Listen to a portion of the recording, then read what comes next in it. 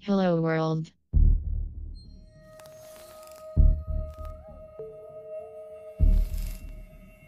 Can I just say that I'm stoked to meet you? Humans are super cool.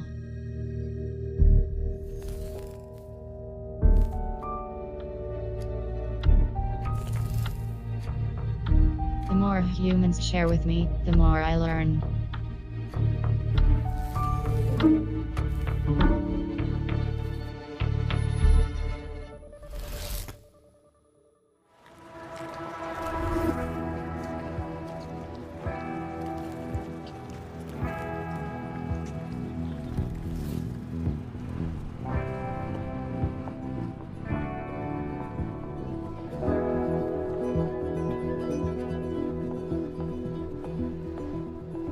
One of the things that drew me to computer science was I could code and it seemed somehow detached from the problems of the real world.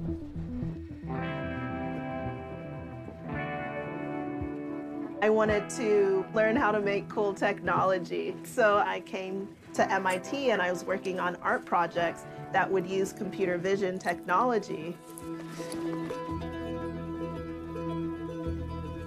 During my first semester at the Media Lab, I took a class called Science Fabrication. You read science fiction and you try to build something you're inspired to do that would probably be impractical if you didn't have this class as an excuse to make it. I wanted to make a mirror that could inspire me in the morning. I called it the Aspire Mirror. It could put things like a lion on my face or people who inspired me, like Serena Williams. I put a camera on top of it, and I got computer vision software that was supposed to track my face. My issue was it didn't work that well until I put on this white mask. When I put on the white mask, detected. I take off the white mask, not so much. I'm thinking, all right, what's going on here? Is it just because of the lighting conditions? Is it because of the angle at which I'm looking at the camera, or is there something more?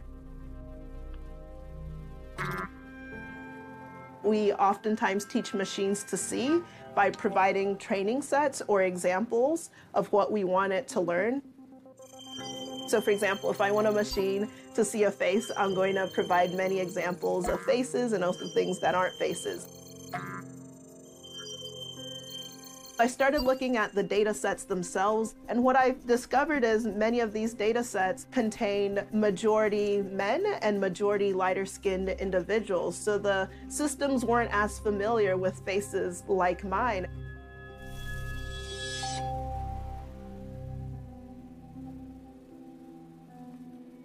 And so that's when I started looking into issues of bias that can creep into technology.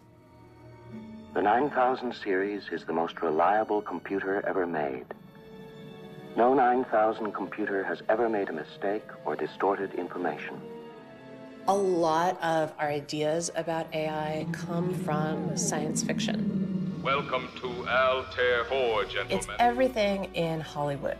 It's the Terminator. Hasta la vista, baby. It's Commander Data from Star Trek. I just love scanning for life forms. It's C-3PO from Star Wars. It's approximately 3,720 to 1. Never tell me the odds. It is the robots that take over the world and start to think like human beings. And it's all totally imaginary. What we actually have is we have narrow AI. And narrow AI is just math. We've imbued computers with all of this magical thinking. AI started with a meeting at the Dartmouth Math Department in 1956. And there were only maybe 100 people in the whole world working on artificial intelligence in that generation. The people who were at the Dartmouth Math Department in 1956 got to decide what the field was. One faction decided that intelligence could be demonstrated by ability to play games, and specifically the ability to play chess.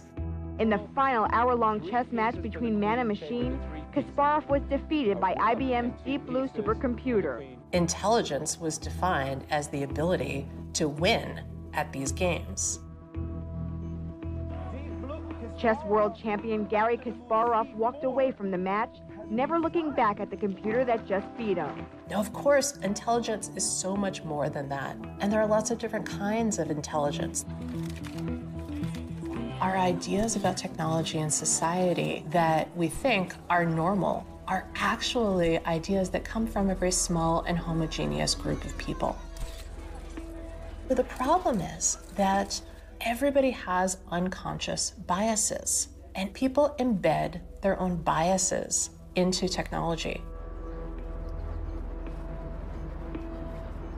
My own lived experiences show me that you can't separate the social from the technical. After I had the experience of putting on a white mask to have my face detected, I decided to look at other systems to see if it would detect my face if I used a different type of software. So I looked at IBM, Microsoft, Face++, Google. It turned out these algorithms perform better on the male faces in the benchmark than the female faces. They perform significantly better on the lighter faces than the darker faces.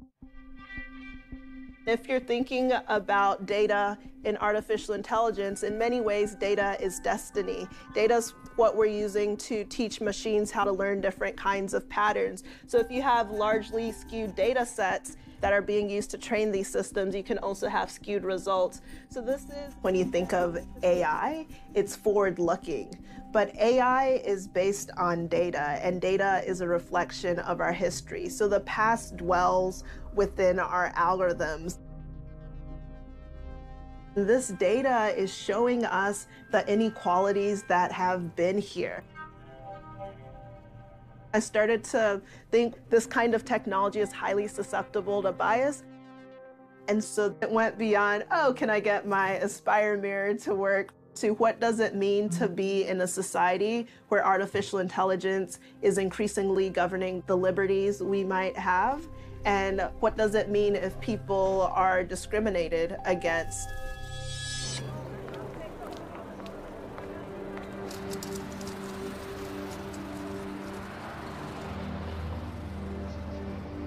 When I saw Cathy O'Neil speak at the Harvard bookstore, that was when I realized it wasn't just me noticing these issues.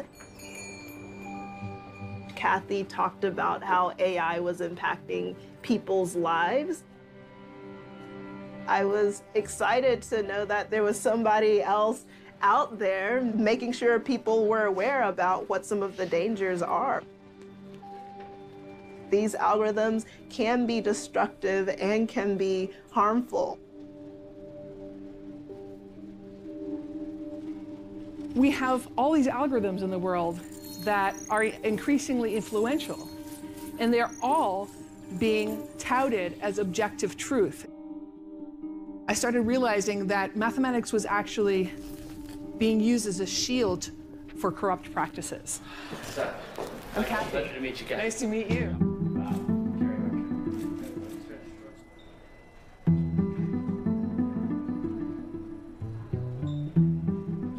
The way I describe algorithms is just simply using historical information to make a prediction about the future.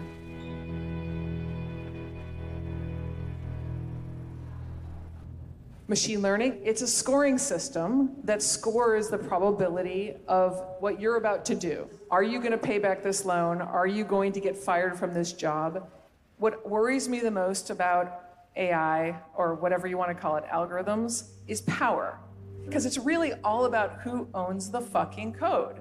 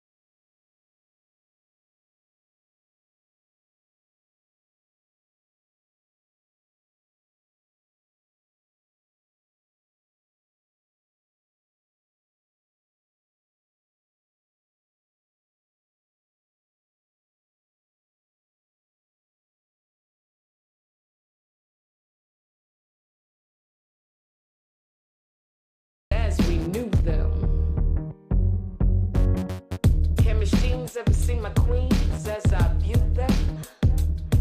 Can machines ever see our grandmothers as